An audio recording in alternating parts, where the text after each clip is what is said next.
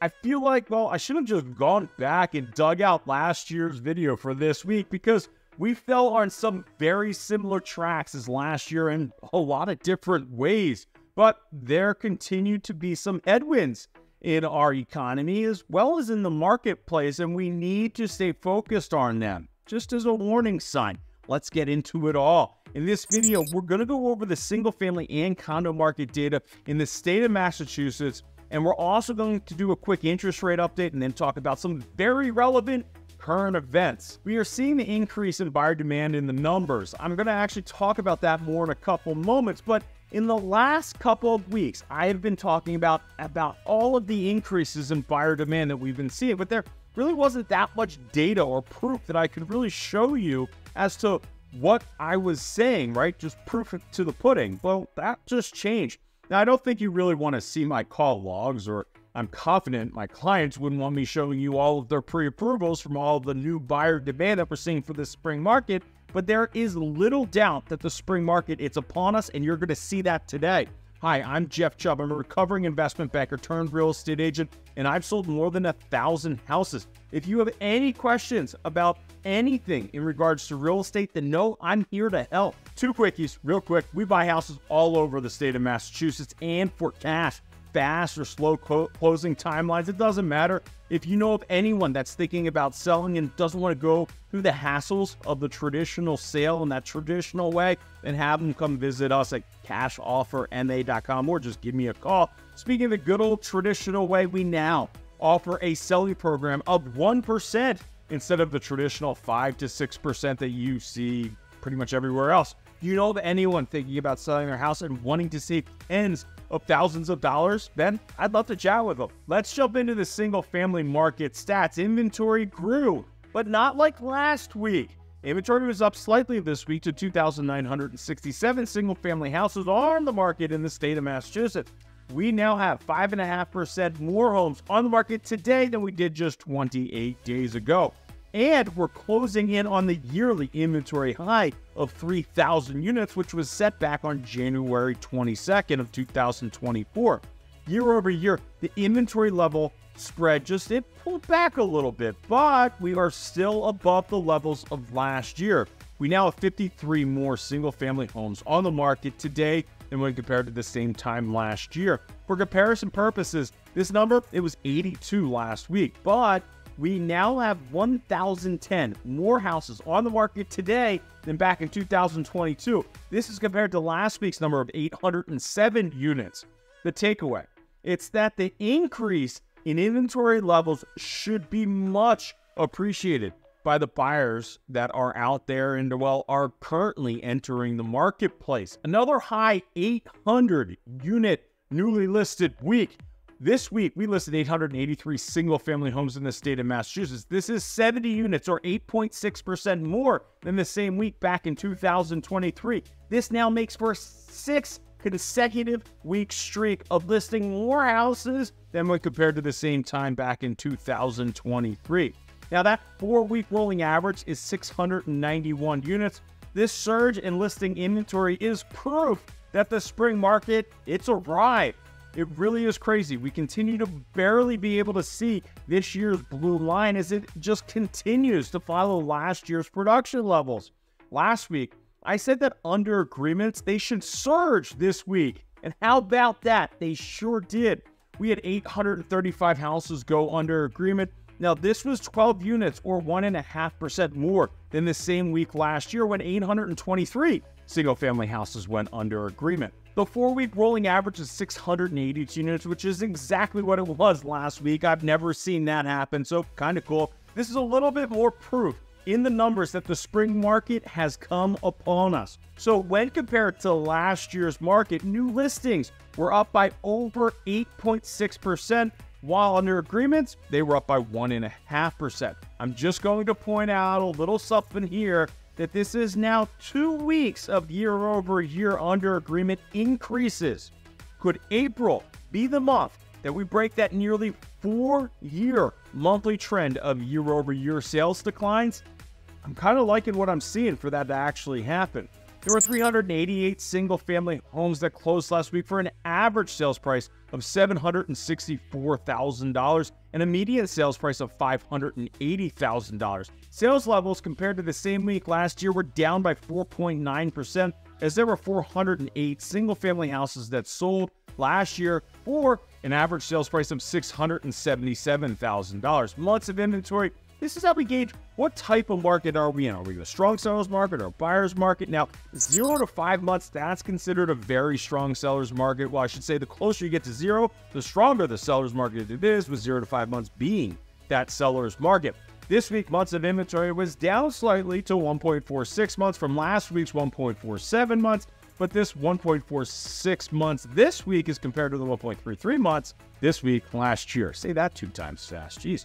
Real quick, my shameless plug. I just wanted to mention that if you are thinking about buying or selling a home, then it would be a true pleasure to help. Now, on to the condo market. We have 2011 condos on the market as of Monday.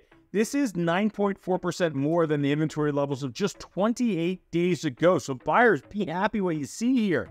This 2,000 plus units is an inventory high for 2024. More great news for home buyers. But even with that high and the inventory gain, we actually lost a little ground in the year-over-year inventory gap. We now have 129 more units on the market today than we did today last year. And this is compared to the 148 units last week. Meanwhile, we have 496 more units when compared to the inventory levels of 2022, and this 496 units was compared to last week's 407. So just like in the single-family market, the condo market lost ground when compared to inventory levels in 2023, but gained ground when compared to inventory levels of 2022. There were 490 condos that came on the market last week with that 4-week rolling average of 395 units.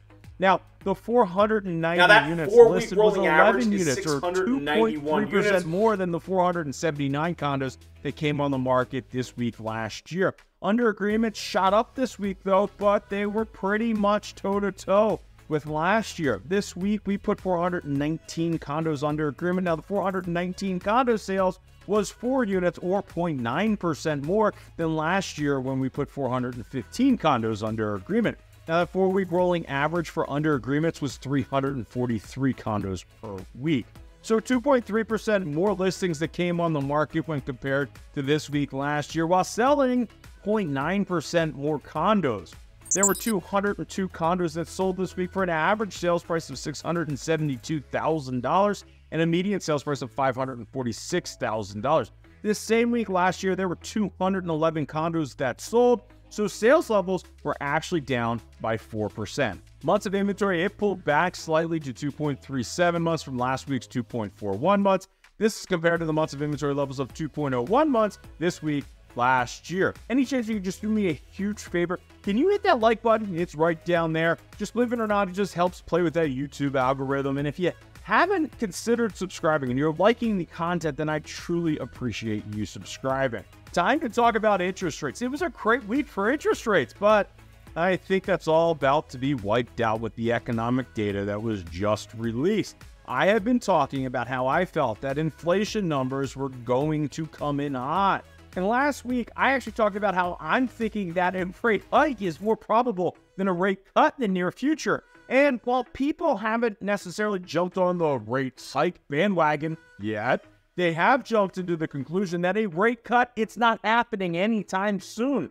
I'm starting to see more and more mention that a rate cut will now not happen this summer. Like I said last week, just take any mention of a rate cut talk off the table.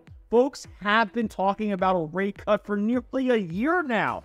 This economic data will not allow the Fed to cut rates. Inflation, it came in hot, and consumer prices hit new record highs. The CPI year over year came in at 3.2%, which was 0.1% higher than expected. Core inflation came in at 3.6%. Okay, not a huge deal, but it's also all about the revisions. They went back and actually revised previous months higher as well. The 0.4% month-over-month increase is the highest level we've actually seen since August of last year. So what did we see in these numbers? Shelter had increased another 0.4% in February. Rent index rose 0.5%. Airline fares were up 3.6%. Car insurance, another 0.9%. But back to housing, because that's what you came here for. Shelter is up 5.7% year over year, while rent is up 5.77% year over year. This is why folks who actually own a house and have a locked-in mortgage payment are able to weather the inflation storm better than those that aren't and are, well, renting.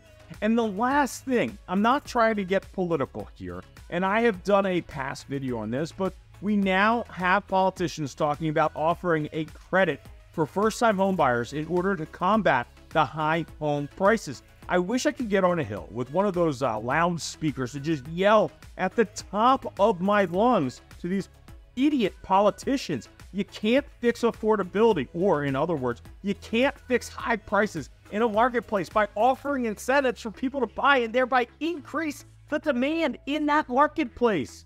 Increased demand with constant supply will always equate to higher prices. If these idiots were to pass something like this, then that will only lead to even higher prices. In other words, here's reason number 127 as to why you should buy a house and lock in your pricing and thereby your payment today. Things to keep an eye out on, and some possible headwinds: foreclosure rates increasing. I'm starting to see it. The consumer being tapped out. We've seen the record high credit card debt, and we've talked about it, but now there are stories and stats out there about a record number of people raiding their 401ks in order to make ends meet. But in the end, just know that inflation, it's not going anywhere until they get government spending under control. It's a drug to these idiots, and it's because they really don't care about us regular folks and what overspending does to you and I. Reach out to your representative, because they're going through the budgeting process right now, with the starting point being a $7.2 trillion budget that would require us to print trillions of dollars a year.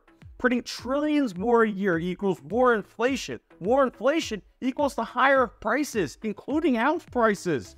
Buy a house and lock in your housing payment now, because it's only going to get worse and worse. Want to talk about your own personal real estate needs? Again, it's Jeff Chubb. Whether you're thinking about buying or selling a house in the next 9 or 90 days, then I would love to chat with you and just find out a little bit more about your real estate goals. And if you have any questions in regards to this data or anything that's going on in the real estate market, then I'm here to help. Just reach out. And if you know of anyone that's thinking about buying or selling a house, then I truly appreciate you passing along all of my contact information. You can visit YouTubeRealEstateAgent.com or find all of my contact information in the description below right down there. Until next time.